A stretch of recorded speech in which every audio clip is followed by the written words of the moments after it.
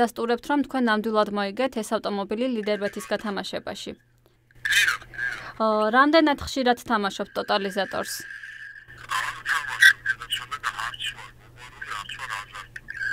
აბა როგორ მოხდა ეს ყველაფერი?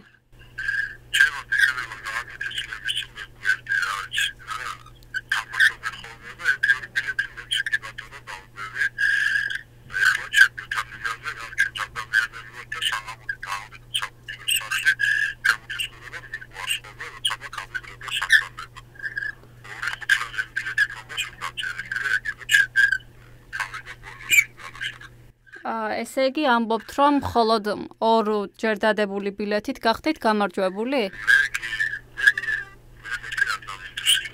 და როცა იცოდით, რომ თქვენი დიშვილები ესე თქვენი სახელით აქტიურად სარგებლობდნენ ტოტალიზატორით, არ იყავით ამის წინააღმდეგი?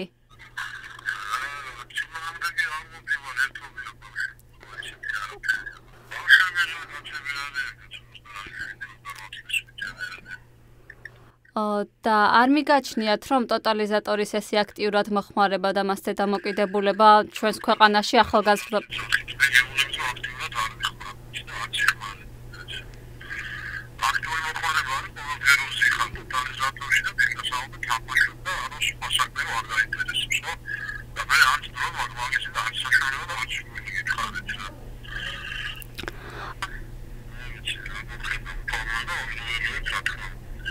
ანუ თქვენ ღმერთის წყალობად მიიჩნევთ, რომ ტოტალიზატორში რომ მოიგეთ, ესე იგი ეგ ღმერთის წყალობა?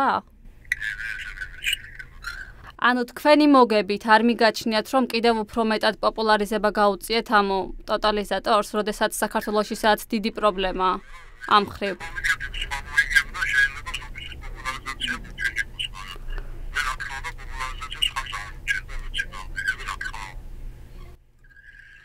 ანუ რა ფორმით ეწინააღმდეგებით, როცა თავადაც ზოგჯერ საღამოობით ფეხბურთის თამაშის დროს თქვენც გიჩნდებათ სურვილი, რომ ბილეთი დადოთ?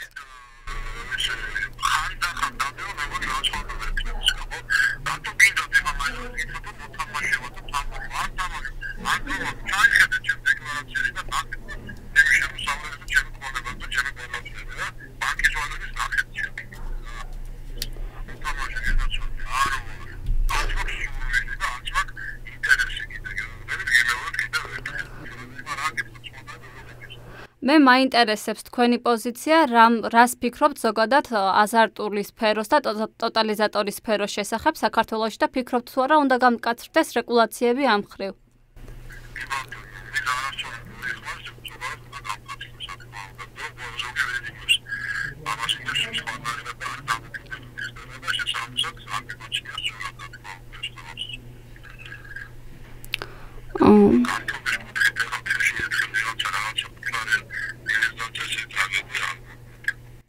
ხო, მაგრამ როცა თქვენ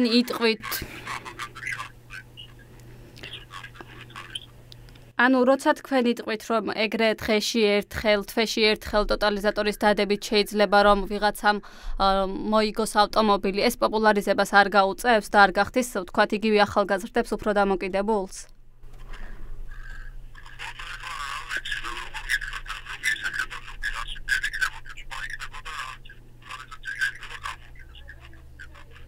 თქვენ ხომ უფრო მეტი პასუხისმგებლობა გეკისრებათ, ვიდრე რიგით მოქალაქეს ამ შემთხვევაში.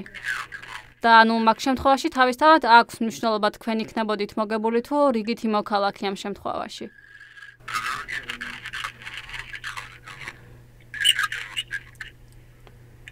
ანუ უბრალოდ მე მაინტერესებს თქვენი პოზიცია ამ საკითხთან დაკავშირებით.